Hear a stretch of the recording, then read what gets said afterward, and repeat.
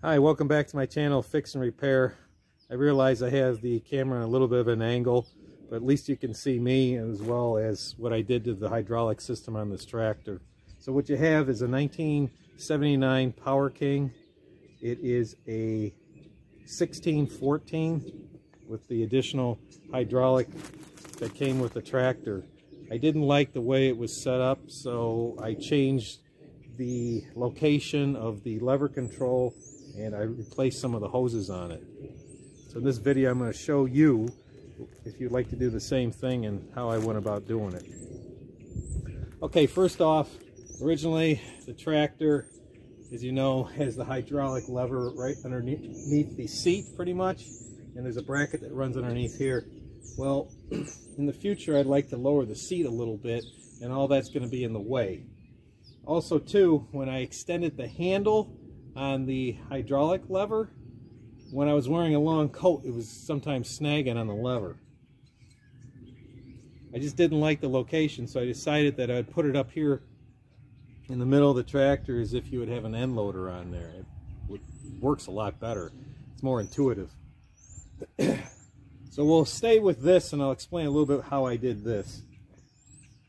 Now when the lever, the block mechanism, this is actually pointing backwards. And when you turn it around this way, the one thing you're going to have to do is switch these two lines around. So the way I did it was I went through and I marked all the lines with electrical tape, colored electrical tape, instead of numbering it. And then that way I knew what went where. This is a very basic system, but I never really worked on one before, so I wanted to make sure I didn't do anything wrong. I went to my local farm and fleet store and I bought all my fittings.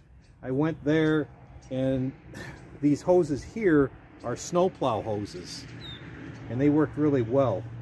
I bought two types, one that has swivel on one end and not the other, and another type of hose that didn't have swivels at all. And then I had to buy the hydraulic swivel ends to make the connections. And I bought a lot of brass connections and a couple black pipe. I decided not to use galvanized because they say galvanized is not recommended with hydraulic fluid. You could have a problem with that. Okay, so like I said, I turned this apparatus around and I just had some odd brackets,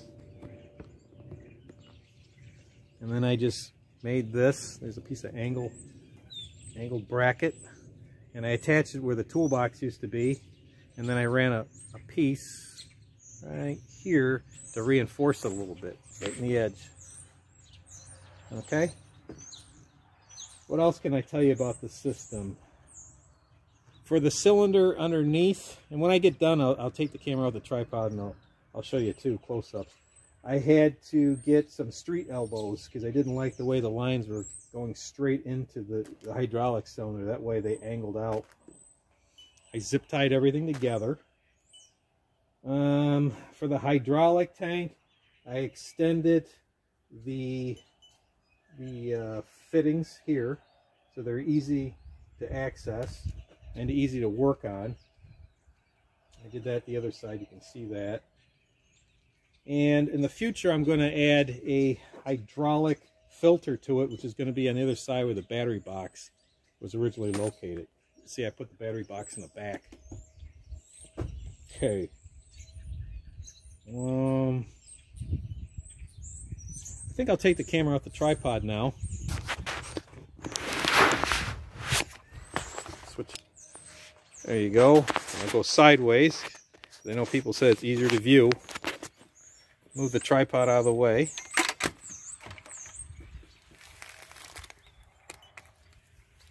Okay. So we'll start here. And this is the feed line. So it's coming off the pump. And I put this elbow in there. And I ran the pipe out. And I bought this short piece here. This was 12 inches. And then this ran into here. Now this here is blocked off because eventually I'm going to add another hydraulic lever right here off the fender to control my lift in the back. That way my lift is going to be independent of my snowplow. So these are the fittings I used. The fittings on this tractor are all NPT, and they're 1/4 or 3/8. Okay, so that's how I got it adapted to the hydraulic lever control. These swivels I reused. This is a snowplow line. And then these two here are going to the cylinder. And this one is the return to the tank. And it's looping around because on the other side, that's where my filter is going to be. Okay. Now we're at the tank. You can see the connections I used and the fittings I used.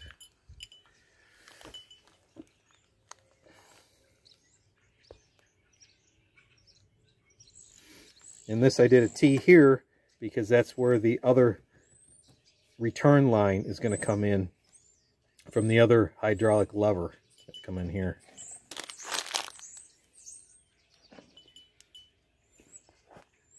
That'll be that's the extra feed.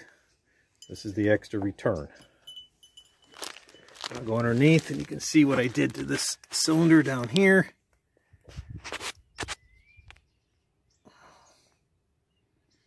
I use street elbows, I believe. Yep. And I use bushings to adapt it.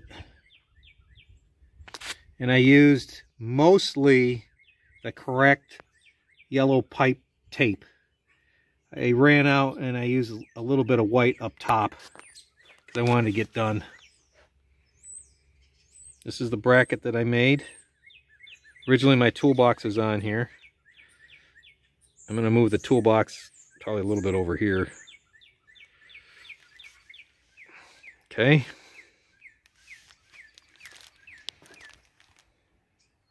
Now go to the other side.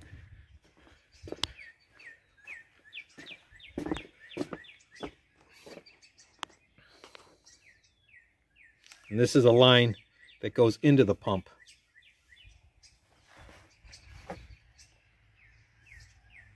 It comes up right there. And this is another one of those snowplow lines here. And that's what's wrapping around. And I have this connected here with a coupler. Then I'm going to break that apart. And right here is where I'm going to put my hydraulic filter. I don't know if I need it or not. Originally they didn't come with one, but I'm going to put one on anyway. Okay.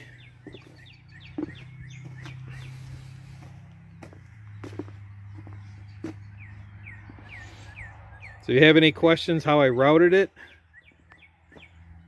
leave them in the comment section.